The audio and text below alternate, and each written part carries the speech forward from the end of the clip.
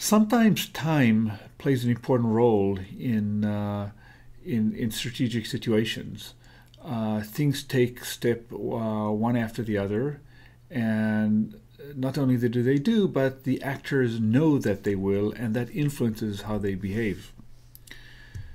So the year was 1519, and Hernan Cortes, Spaniard, was leading a flotilla of 11 boats and about 600 men about to invade a continent later to be known as America.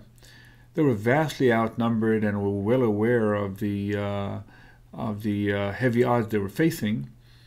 And as is famously known, as they landed, Cortes ordered that all the boats be burnt. There's some controversy whether this was done in complete coordination and agreement with his men or it was sprung on them, but either way, it's clear what the logic behind it was. Cortes knew that as they faced these daunting odds, the men would be tempted to turn back, board the boats, and flee.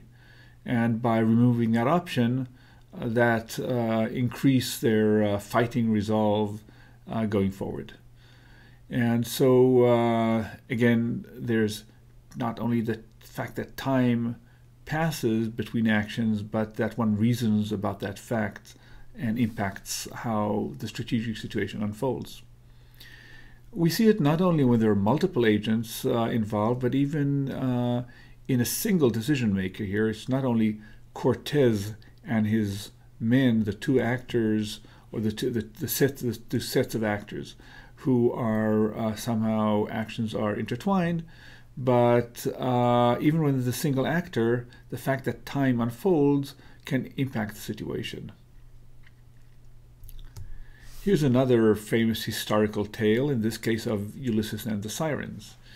Ulysses is captaining his boat and about to pass through the Straits of the Sirens, and as is commonly known, the sirens' song are so seductive that they would cause any person, in particular Ulysses, to do things that are in his own, not in his own best interest. He would jump into the sea, he would crash the boat against the rocks. And so what he does, according to the tale, he orders all his men to first put wax in their ears so they will not be seduced by the song.